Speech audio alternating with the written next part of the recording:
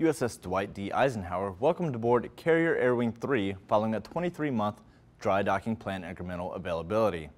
The Air Wing's integration aboard the Ike means the ship can begin flight deck certification, which it hasn't had since 2009, and preparation for its deployment next year. Commander, U.S. Naval Forces Central Command, U.S. 5th Fleet, Combined Maritime Forces held a change of command ceremony aboard USS Theodore Roosevelt. Vice Admiral Kevin M. Donegan relieved Vice Admiral John W. Miller as Commander of Naval Forces in the Central Command area of responsibility. The Surface Electronic Warfare Improvements Block 3 program successfully completed preliminary design review for the next generation shipboard electronic warfare system.